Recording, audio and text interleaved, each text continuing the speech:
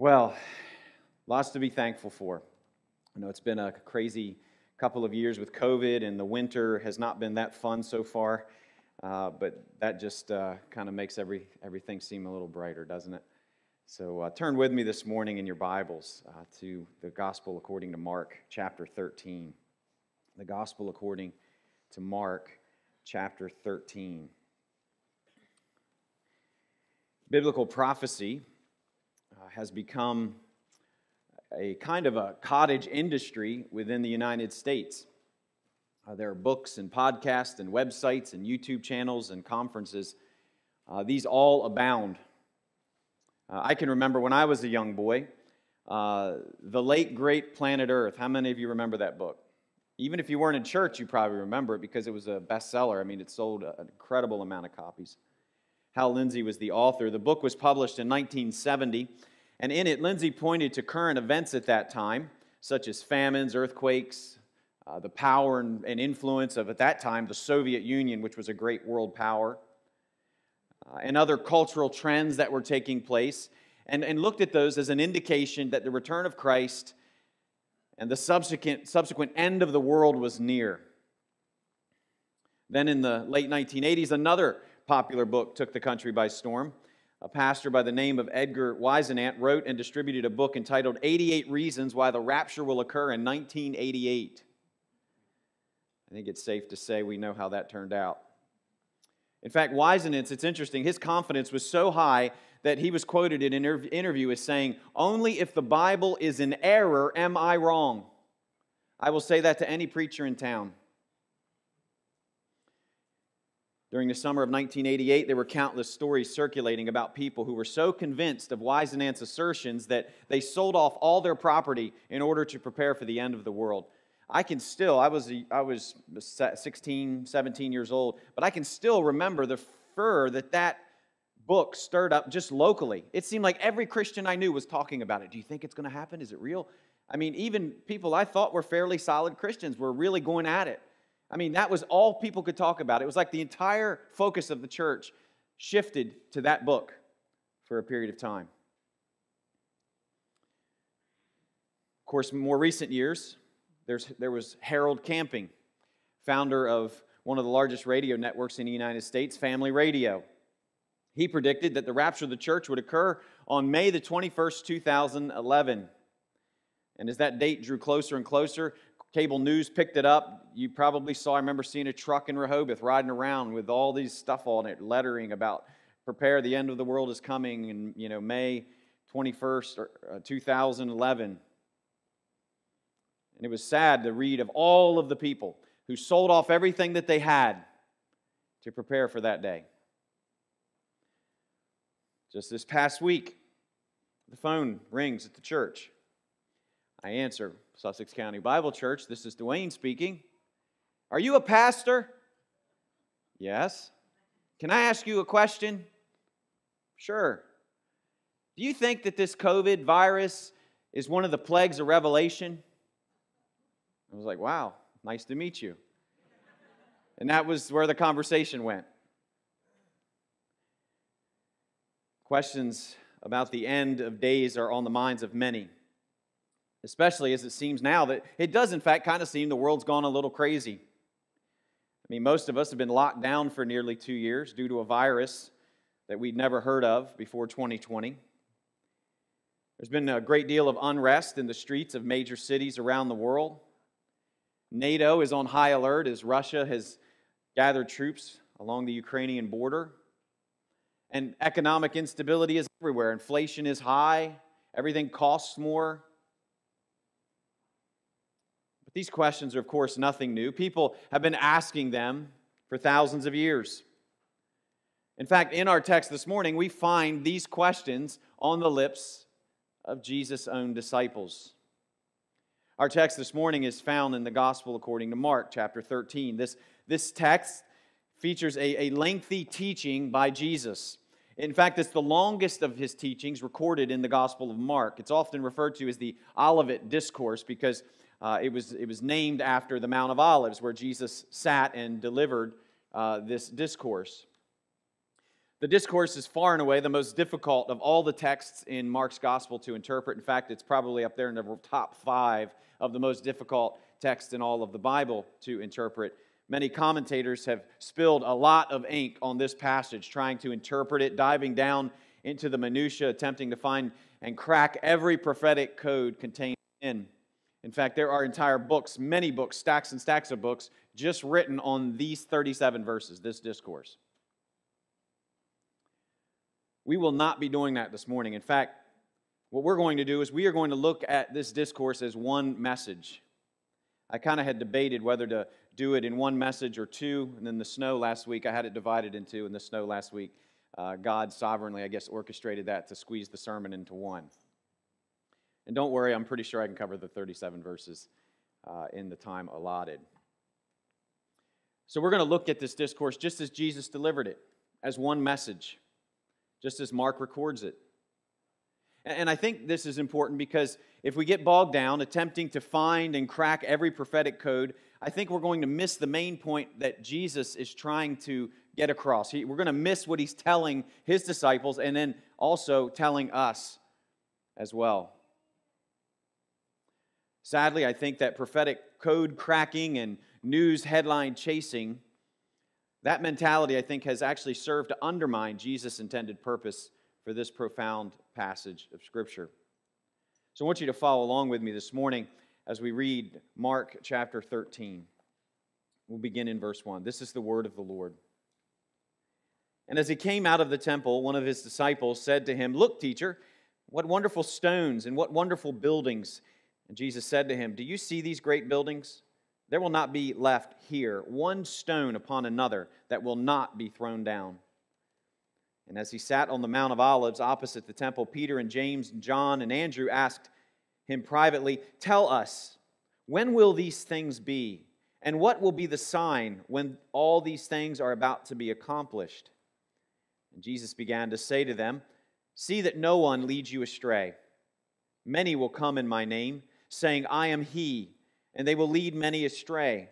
And when you hear of wars and rumors of wars, do not be alarmed. This must take place, but the end is not yet. For nation will rise against nation, and kingdom against kingdom. There will be earthquakes in various places. There will be famines. These are but the beginnings of the birth pains. But be on your guard, for they will deliver you over to councils, and you will be beaten in synagogues, and you will stand before governors and kings for my sake to bear witness before them. And the gospel must first be proclaimed to all nations. And when they bring you to trial and deliver you over, do not be anxious beforehand what you are to say, but say whatever is given to you in that hour. For it is not you who speak, but the Holy Spirit. And brother will deliver brother over to death, and the father his child, and children will rise against parents and have them put to death. And you will be hated by all for my name's sake. But the one who endures to the end will be saved. But when you see the abomination of desolation standing where he ought not to be, let the reader understand. Then let those who are in Judea flee to the mountains. Let the one who is on the housetop not go down nor enter his house to take anything out. And let the one who is in the field not turn back to take his cloak. And alas, for women who are pregnant and for those who are nursing infants in those days, pray that it may not happen in winter. For in those days there will be such tribulation as has not been from the beginning of the creation that God created until now and never will be. And if the Lord had not cut short the days, no human being would be saved. But for the sake of the elect whom he chose, he shortened the days. And then if anyone says to you, "Look, here is the Christ," or "Look, there he is," do not believe it. For false Christs and false prophets will arise and perform signs and wonders to lead astray, if possible, the elect.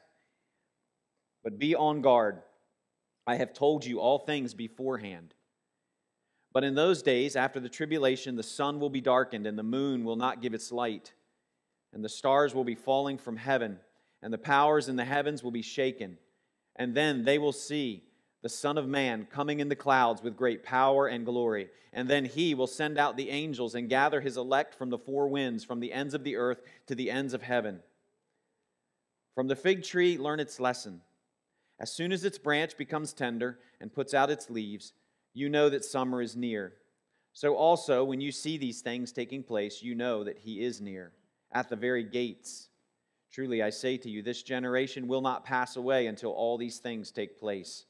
Heaven and earth will pass away, but my words will not pass away.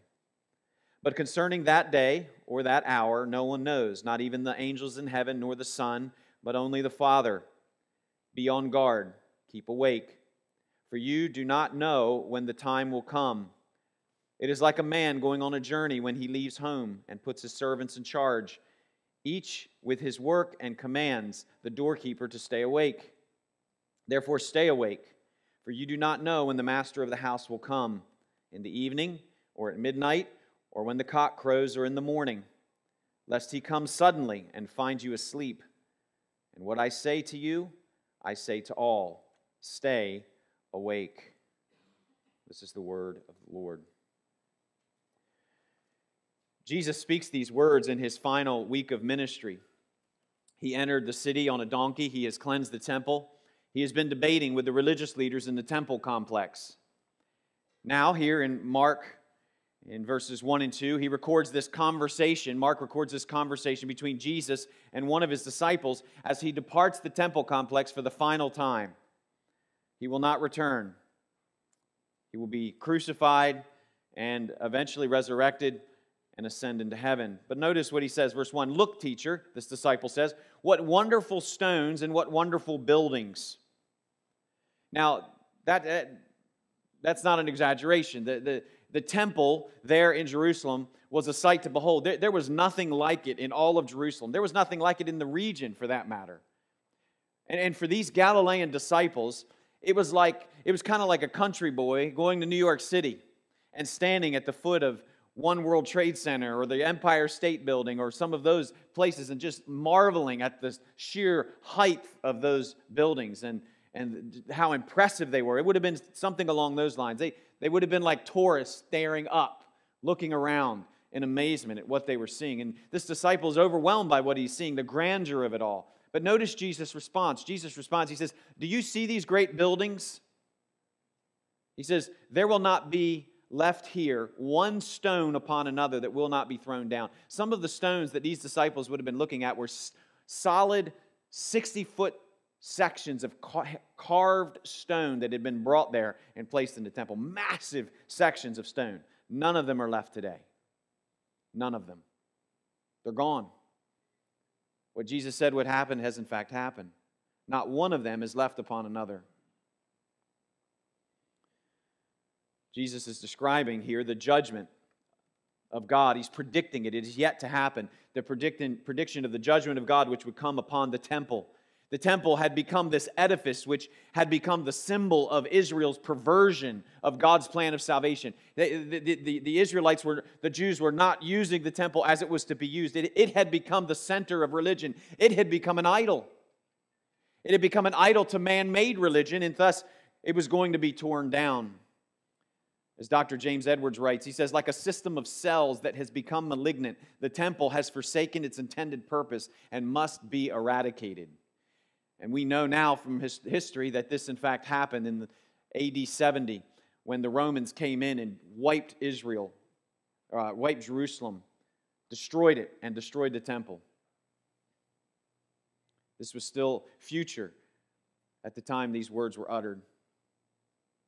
Of course, for the disciples, the shock and confusion that this statement calls them is seen in their response in verses 3 and 4. Notice they go to the Mount of Olives opposite the temple, and it says, Mark says, Peter and James and John and Andrew asked Him privately, "Tell us, when will these things be, and what will be the sign when all these things are about to be accomplished?" Two questions that they ask Him. In fact, you get a little clarification when you go back to the Olivet Discourse in the Gospel of Matthew. Here's how Matthew records that question that they ask. When will this happen?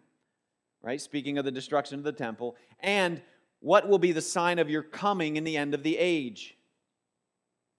Two questions. When's the temple going to be destroyed? And what are the signs of the end of the age? Now, when you and I hear that question of the disciples, we hear two separate questions concerning two separate events. But We hear the destruction of the temple, and we hear the surrounding events and the signs of the end of the age. To the disciples, however, those two things were synonymous.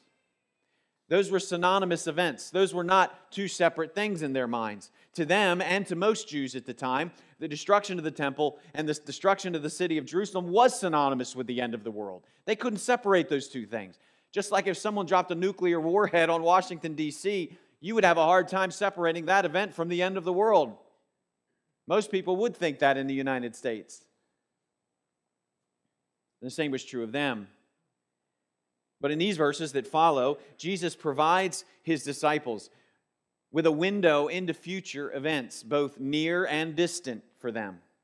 And He gives them, and He gives us, some very clear instructions as to how they and how we should respond to the events as they unfold. Now, by way of interpretation, as we consider Jesus' words here, it's helpful to remember that there's some what we would call dual fulfillment taking place here. A dual fulfillment motif, we might say. Jesus, again, is speaking of two events here, the destruction of the temple in Jerusalem and the end of all things. And while these are two distinct events, as Jesus speaks, He speaks of them in very similar ways, as you'll notice. And the best way of understanding this is that these two events are actually, in fact, linked together in that the events surrounding the destruction of Jerusalem and the temple typify the great tribulation that will precede the end of all things. John Wolford writes this. He writes of this dual language this way. He says, the conditions associated with the impending local crisis at Jerusalem's fall foreshadow those connected with the worldwide end-time crisis.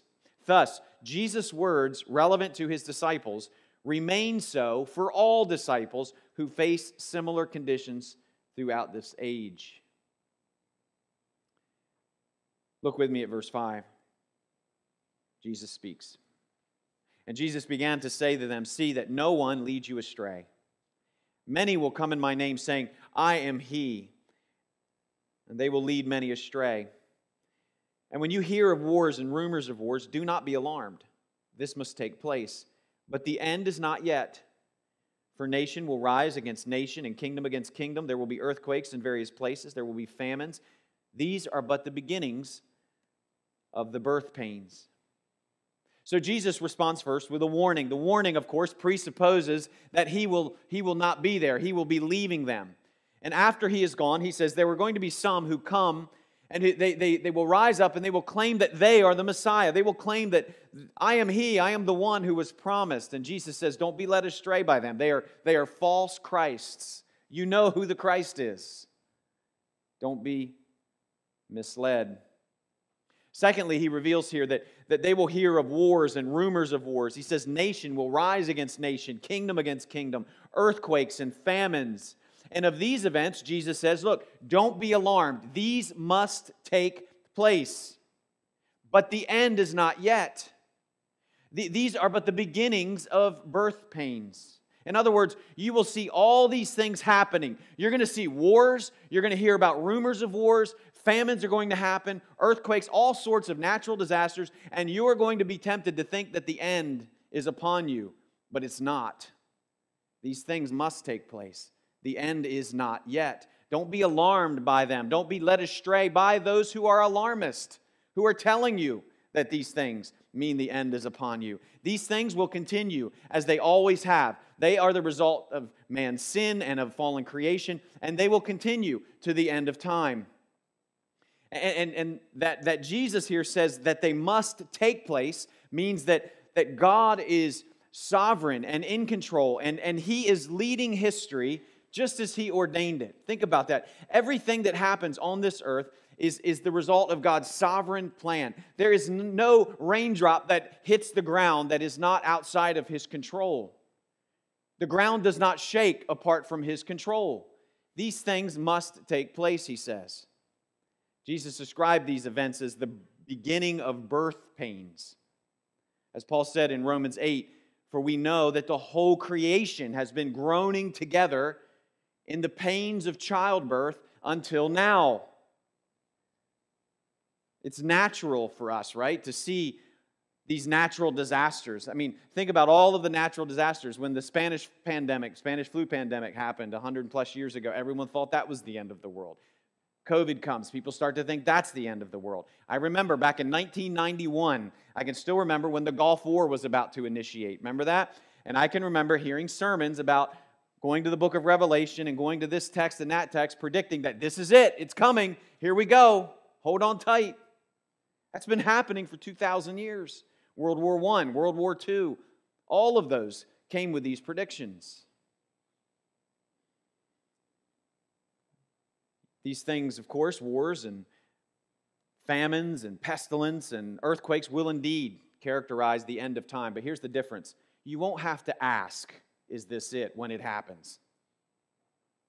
That's what I told the gentleman on the phone. I said, the fact that you're asking this question tells me that it's probably not it. Because most of us are still around. According to the Scriptures, a significant portion of the world's population will be destroyed by these plagues.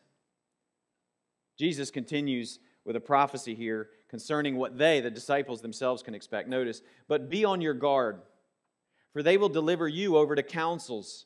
You'll be beaten in the synagogues, and you will stand before governors and kings for my sake to bear witness before them. And the gospel must first be proclaimed to all nations. And when they bring you to trial and deliver you over, he says, don't be anxious beforehand what you will say, but say whatever is given to you in that hour, for it is not you who speak, but the Holy Spirit. And brother will deliver brother over to death, and the father his child, and children will rise against parent and have them put to death, and you will be hated by all for my name's sake. But the one who endures to the end will be saved. Be on your guard. That's the title of the sermon this morning. Be on guard. The phrase is repeated throughout this discourse, and it's central to the point that Jesus is making here. That is central to the Olivet Discourse. That's the whole point. I'm telling you these things so that you will be on your guard. What does it mean, be on your guard? He says, it's simply pay attention. Pay attention. Don't be caught off guard so as to be unprepared for what is coming. They're to be on guard because he says here they will be handed over to authorities and will be persecuted. They will be called to bear witness to their faith in him in front of governors and kings and others. When faced with persecution, the 12, and we could say all believers throughout history, may be tempted to think that the end has come. You might think that the end has come, but Jesus explains that this is not the case because first, the gospel must be preached to all the nations. It won't end with you, he says. The gospel must spread to all nations. And of course, if you go to the book of Acts, you see how this all transpired. There was great persecution in those days leading up to the destruction and the sacking of Jerusalem and the destruction of the temple. But you see in the book of Acts the spreading of the gospel throughout the known world at the time. And of course, even those saints could not have imagined how far the gospel would eventually spread. Of this statement, the gospel must be preached to all nations, Professor Walter Wessel says this. He says, Jesus seems to be saying here, instead of looking for signs of the end, get busy and spread the good news. All nations must hear before the end comes. I love that. Instead of looking for signs of the end, get busy and preach the good news. Jesus continues here and provides them with some encouragement. He says, look, when they bring you up before kings and governors and councils and all of these things, you're going to find yourself at times, no doubt, gripped by fear. You're going to be physically weakened and frail, perhaps from beatings and imprisonments and so on. You're going to be unsure of what to say. You may not be able to speak much at all. But he says, don't worry. In that moment, the Holy Spirit will speak through you. He will give you what you need to say and the power to say it. Trust Him. Again, we see that throughout the book of Acts. Time and time again, saints being put in prison, being beaten, being called to give an account before the authorities of the day. But this encouragement is followed by another sober warning about the depth of the betrayal that they will experience. Family members will betray one another, turning one another over to be put to death. What a horrific experience. He says you're going to be hated by all, not some, by all for my name's sake. But the one who endures to the end, he says, will be saved. The word save there refers to eternal salvation. You endure to the end, you will be saved. But we know from the Scriptures it's not your ability to endure that saves you, but rather your endurance is the sign that Christ is persevering with you and that you are saved. So one way of looking at that is that endurance is not a prerequisite for salvation, but the evidence of it. As the Apostle John said, how do we know that someone is not a believer who was once among us? They left. That's how we know. The fact that they left is evidence of the fact that they were not one of us. And the same is true. If one does not endure, that's the surest sign and evidence that they were never a believer. So remember that the next time you see some cocky, arrogant deconstructionist on your social media feed. The one who perseveres in faith to the end of their life. That's what the endurance is about, to the end of their life. A life, in this context, it was likely cut short by persecution, gives evidence of his faith. You see, friends, the one who has Christ alone as his treasure will endure all things for his sake. If Christ is your treasure, then leaving all of this behind will be of no ultimate sacrifice for you. If He is what you're living for, remember Paul says, for me to live is Christ and die is gain. You can only say for me to live is Christ if there's nothing else on this earth that you're living for. That's the only way that dying then could be gain. That's the attitude in the heart of endurance. While persecutions were certainly fierce during the early years of the church, they have continued, as we know, throughout the ages. Right now, in this world, Voice of the Martyrs and other Christian ministries who are tracking the global spread of the gospel report constantly intense and horrific persecutions that are taking place all around the world. These are continuing even to this day. In fact, remember the Apostle Peter reminded believers in his day, said, "Beloved, do not be surprised when the fiery trial when it comes upon you to test you as though something strange were happening to you." You should expect this, he says. He says, rejoice and be glad in the midst of that trial. So Jesus tells his disciples that while all of these things will characterize the time period surrounding the destruction of the temple in Jerusalem, they should not be mistaken as signs of the end of the age. In fact, they will continue to come, as we could say, in waves throughout the church age. Well, as we come to verse 14, there's a bit of a shift. Up until this point, Jesus has been speaking predominantly of the events the disciples would experience in their lifetime as God's judgment fell upon Israel and the temple and the holy city as it was destroyed. But in these verses, 14 and following, Jesus shifts his attention to those things that will occur at the end of the age. Don't look at those things, verses 1 through 13, and think that those are the signs of the end age. Those are not. These are the signs of the end. Verse 14. But when you see the abomination of desolation standing where he ought not to be, let the reader understand. Then let those who are in Judea flee to the mountains. Let the one who is in the house on the housetop not go down, nor enter his house to take anything out. And let the one who is in the field not turn back to take his cloak. And alas, for women who are pregnant and for those who are nursing infants in those days, pray that it may not happen in winter. The phrase here, the abomination of desolation, that we find referenced here is actually first mentioned by the prophet Daniel. If you go back to Daniel and read about the 70th week and his prophetic words concerning the end of the age, we won't go there this morning. That's where this phrase is first coined. And in Matthew's gospel, Jesus speaks of this abomination of desolation as standing in the holy place, in the temple. The phrase is also used, it appears later, or before Mark's gospel would have been written, in that 400-year period of silence we call the intertestamental period.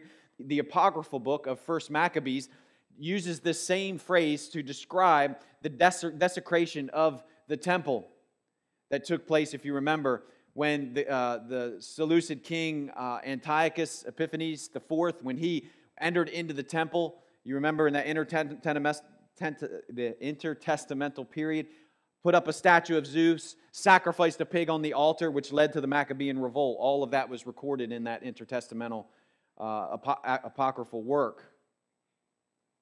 The Jews, of course, saw this act of Antiochus as the fulfillment of Daniel's prophecy. And like the destruction of the temple that was promised by Jesus, just like that would foreshadow the judgment and calamity of the end times, so too that act of desecration by Antiochus foreshadowed another future desecration, another desecration that is still to come, one that takes place when the man of lawlessness, known in the Scriptures as the Antichrist, will also commit this great act of the abomination of desolation at the midpoint, as we would say, of the tribulation period. Notice that Mark adds this editorial comment. What I mean by editorial comment is that these were not words spoken by Jesus. Mark puts this in there. Notice, he says, let the reader understand. So he sticks this into the account, like, pay close attention here. Don't miss this. When you see this happen, you better pay attention, is what he's saying. This message, of course, is to the saints in the tribulation. He says, when you see this abomination of desolation occur, run. Run. That's the sign you need to be looking for. Run. There will be no time to pack a bag. There will be no time to grab a coat. Jesus says pregnant and nursing mothers should pray that this does not happen during winter when travel is difficult. It is going to be very bad. It's going to get very bad, and it's going to get very bad very quickly. Jesus describes it in verse 19. For in those days there will be such tribulation as has not been from the beginning of the creation that God created until now and never will be. So whatever this is, it is unprecedented. Nothing like it has ever happened in the history of the world. Nothing like it is happening in the present. And after it occurs, there will be nothing like it again in the future. This is the greatest of all great tribulation that will ever occur on the earth. That's how we know this is not a reference to AD 70. There have been much more horrific things that have happened in greater tribulations than what took place in AD 70. So this is speaking clearly of the great tribulation of the end, unlike anything that man has ever seen. And if the Lord, he says, verse 20, had not cut short the days, no human being would be saved. But for the sake of the elect whom he chose, he shortened the days. And then if anyone says to you, look, here is the Christ, or look, here he is, do not believe it. For false Christs and false prophets will arise and perform signs and wonders to lead astray, if possible, the elect. There it is, again, the phrase, but be on guard. I have told you all these things beforehand, so there's no reason for you to be caught off guard. I've told you these are coming. This period of tribulation is unlike anything, he says, anything that has ever been since the beginning of the world or ever will be. It will be unbearable. Even for those who have trusted in Jesus, those tribulation saints, he says, were it not cut short, they themselves would be destroyed. Not only will the suffering be unbearable, but the power of deception by false Christ, wielding supernatural demonic power, will be overwhelming, possibly deceiving even the elect. These false Christs will be identifiable. They will be performing signs and wonders like magic shows, like some kind of magicians, like an illusionist almost. Jesus, you remember, when he was asked for a sign, what did he say? I will not give this wicked and perverse generation a sign. These guys, these false Christs, you want a sign? Here's a sign. Here's a sign. Here's another one for you. They're going to be performing them everywhere, and everyone is going to be amazed. It's going to be such an overwhelming deception that even the elect, he says, would be deceived by it. The fall of Jerusalem, as bad as it will be, is but a shadow, a foreshadow of this great tribulation to come. Evil, unlike anything seen before, will be unleashed, we are told in the Scriptures. And the terror of God's judgment upon this evil will follow, and it will come like a flood. We wonder, why is God not doing something about the evil in the world? Why is he allowing this injustice? On that day, God's justice will roll down like a flood, like a tsunami, and it will destroy evil and unrighteousness. And Jesus again says, be on guard, because if you're unprepared, you will not endure. Verse 24, but in those days after that tribulation, the sun will be darkened, the moon will not give its light, and the stars will be falling from heaven, and the powers in the heaven will be shaken. And then they will see the Son of Man coming in the clouds with great power and glory. And then he will send out the angels and gather his elect from the four winds, from the ends of the earth to the ends of heaven. So following this great tribulation, the universe, we are told here, will be turned literally and figuratively upside down. This language here comes directly from the Old Testament, all of it. And it describes this cosmic upheaval that will happen when the entire world is overwhelmed with the coming of Christ. There was one commentator I read, and it was fascinating. He said, what happened when Jesus healed the leper? Remember when Jesus healed the leper? No one could touch a leper, right? Because they would be infected. But you remember Jesus, it was the opposite. When he touched the leper became clean. He was overwhelmed with cleanliness, we could say. And this commentator said, that's kind of a little tiny bitty taste of what will happen when the Lord returns. When he sets his foot on this earth, that's what will happen to this earth. It will be cleansed. All sin and evil and unrighteousness will be done away with. It will be destroyed. All things will be made new. Having brought full and final justice to this earth, the Son of Man will return. It says here, with great glory, great power and glory. He will return with his saints to gather his elect to himself, and he will make all things right. What a glorious day that will be.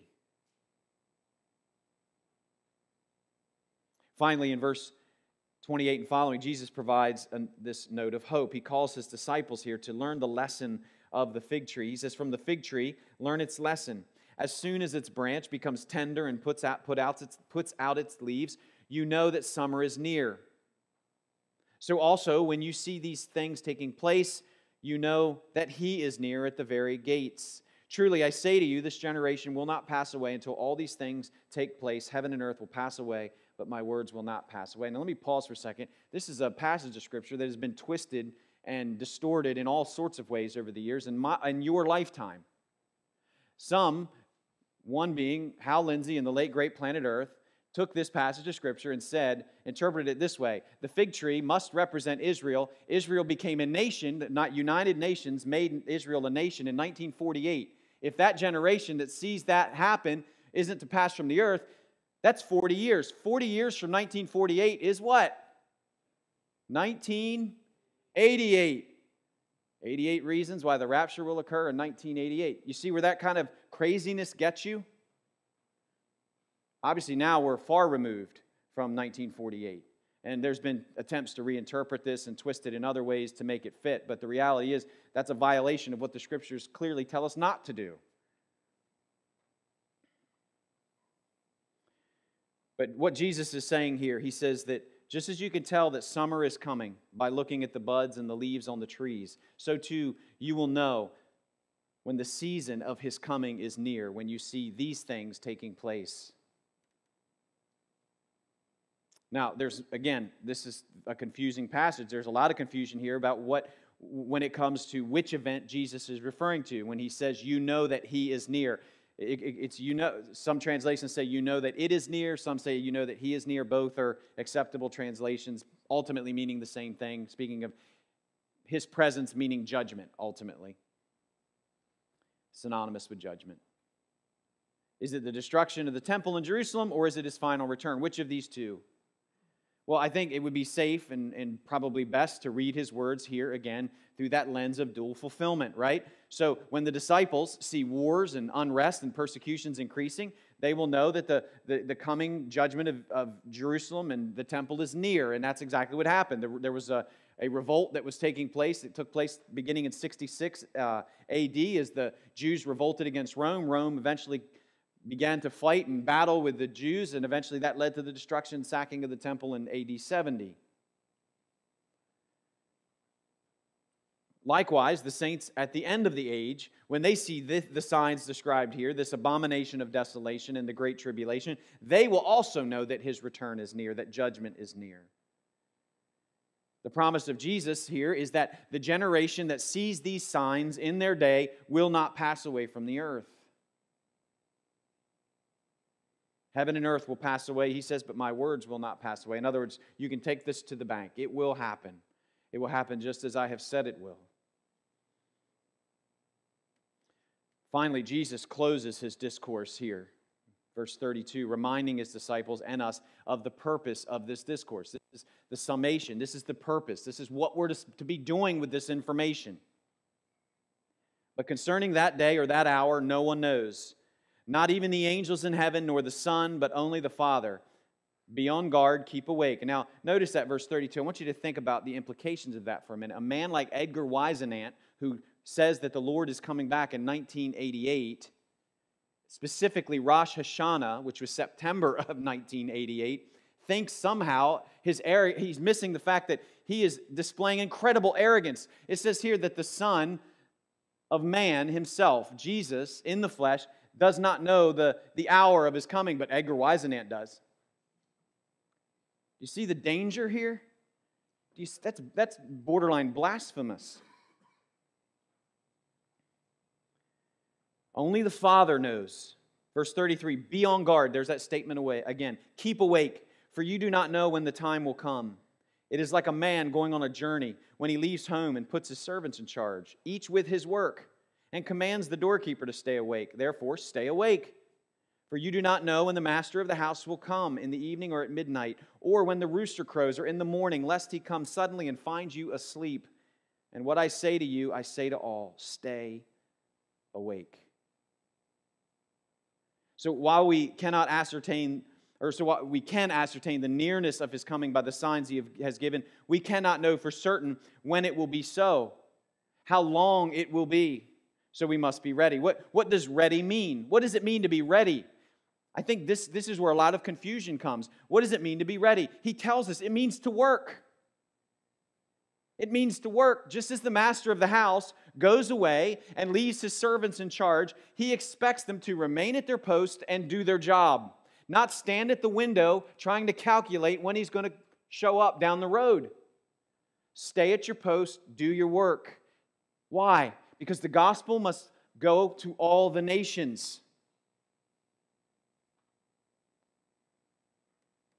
James Edwards writes this. He says, the mark of faithfulness is watchfulness, not foretelling the future, but obedience in the present. Listen to that. The mark of faithfulness is watchfulness, not foretelling the future, but obedience in the present. When Christ returns, He will fulfill the many Old Testament prophecies about the end. But despite imminent signs, believers cannot calculate when, where, or how the end will come. When it comes, no one will miss it. Until it comes, no one should be misled. On His own authority, Jesus warned His disciples and the church not to be distracted or diverted from obedience to the suffering Son of Man, neither by speculations nor by signs and wonders. We should most certainly, friends, study the prophecies concerning the end. But let me encourage you this morning to be on your guard. Don't be distracted by those attempting to read the tea leaves of current events. Don't spend so much time staring at the prophetic calendar that you forget your lost neighbor who lives next door to you. That is an exercise in missing the point. Edwards continues, it is important to note with this glorious vision of the future, what it does not affirm.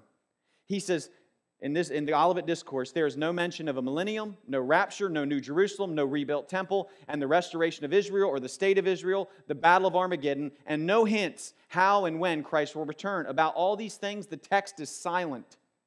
All these incidentals yield to the preeminent truth of the power and glory of Jesus, future coming, and the promise that His elect will be gathered to Him. This preview of the future should not lure us to calculate when Christ will return, nor to fear what will happen, but to know that He will return, to claim His own. He's coming is His promise, and the gathering of believers to Him is our hope. If you're a child of God, friend, don't let the certainty of His return lead you to fear or lead you down the rabbit hole of doom and gloom predictions. No, let it encourage you and motivate you to the work of His kingdom. When I was a young person, reading books like The Late Great Planet Earth and watching prophecy teachers on TV, I heard little more than doom and gloom. In fact, in time, as I grew older, I came to anticipate with fear and trembling these events that were to come, rather than anticipate the joyful expectation of the Son who is to come. Again, that's an exercise in missing the point. I remember when I was young reading 1 Thessalonians 5, and this is when it struck me as a young man. I used to live in fear of these events, constant fear of these events, even though I was a Christian. And then I read these words by Paul to the Thessalonian believers. He says, "For God has not destined us for wrath, but to obtain salvation through our Lord Jesus Christ, who died for us, so that whether we are awake or asleep, we might live with Him. Therefore, encourage one another and build one another up, just as you are doing." That was the light bulb.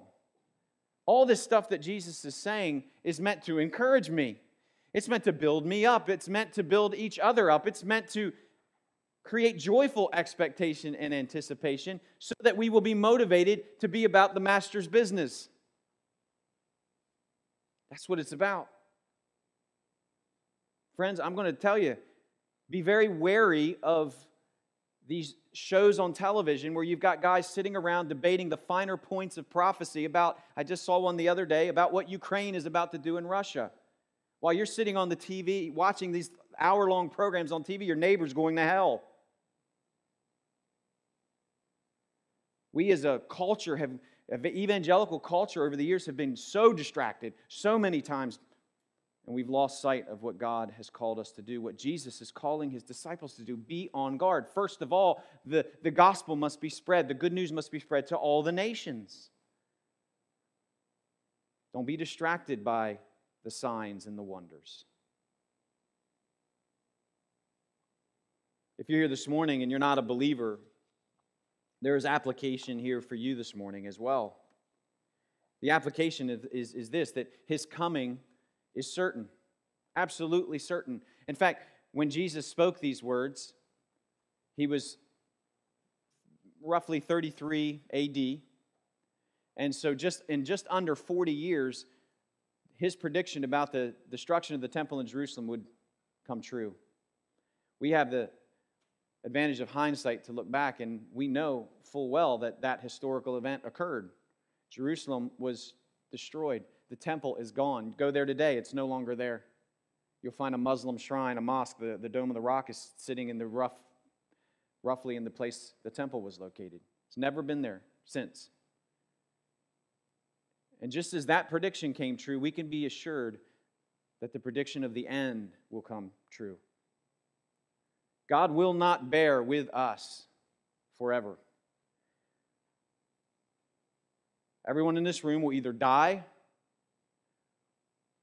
and face the judgment, or you will see Him coming in the clouds and face the judgment. And there's only one way to escape that full and final judgment, and that is by putting your faith and trust in Jesus Christ. He came to this earth to save His people from their sins, we are told. He lived the perfect life. You and I have sinned against God. We deserve His judgment. We deserve every ounce of judgment that would fall upon us. The Bible is clear. We deserve it. But God is a God of grace, and in His grace, He has offered you a way to escape that judgment. He sent His Son Jesus, who came to this earth, who lived a perfect life. He never sinned. He never rebelled against the commands of the Father. And the Bible says that He went to the cross, and on the cross, all that judgment that was supposed to fall on me fell on Him. He paid for my sin, my rebellion. My judgment fell on Him. And the Bible says that that 3 days after that, after His death, He rose again victorious, proving that the judgment that stood over me had been dealt with. My sins had been paid for. And the Bible says that if I will come in faith and I will trust in what He did, not trust in myself, my religious practices, my good works, none of that, but I will trust in Him, the Bible says that God will take the goodness of Jesus, and He will credit it to me. He will treat me as though I lived Jesus' perfect life. And He can do that because on the cross, He treated Jesus as though Jesus lived my sinful life. The Bible says, my sins will be forgiven. And that life from the resurrection, Jesus' resurrection life will be imparted to me, and I will be given eternal life. His Spirit will indwell me, give me the power and the strength to endure to the end, so that when this day comes, I have nothing to fear, because I'm not destined for wrath. Jesus took my wrath on Himself on that cross. And if you're here this morning and you have not done that, I encourage you to do it today. Because as Jesus said, no man knows the day or the hour. We don't know. We don't know. But one thing you can know is where you stand in relationship to the God, the Son of Man, the Son of God, who is going to return. And friends, that's the most important thing to know. Where do you stand before this holy and just God? Are you in right relationship with Him, or are you His enemy? Friends, that's the question everyone in this room needs to be asking this morning. That's the most important question that you can ask. And it's the most important question that you can ask of your neighbor, of your family members, and everyone you come into contact with. Jesus is the Lord of history. He is in control of all events, whether we see them as good or whether we see them as bad. And we can be assured, friends, that because He is holding this universe in His hands, He will see all things through to completion. For the sinner, that means He will see your judgment through to its end. And for the saint, He will see your salvation through to its end. And for the saint, that is wonderful news. Wonderful news. Let's pray.